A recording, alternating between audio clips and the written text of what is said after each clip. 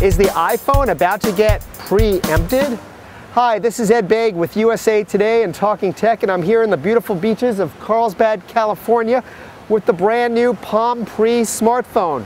Now this is the sweetest smartphone since, well, the iPhone 3G came along last summer. Now it's got a lot going for it. A brand new interface called WebOS. It lets you keep a whole bunch of things on the screen at once through what they call card view. It's like shuffling through a deck of cards. It's got Palm Synergy. That means it brings all your contacts and calendars together in one place. It doesn't matter whether, they're coming from different accounts. And it's got a clever universal search feature that lets you find stuff on the device or out on the web when you start typing on the keyboard. Now, Apple isn't exactly spending a day at the beach. All signs are pointing to the arrival of a brand new iPhone very, very soon. So Palm Pre, even a few weeks out of the gate, is going to have renewed competition.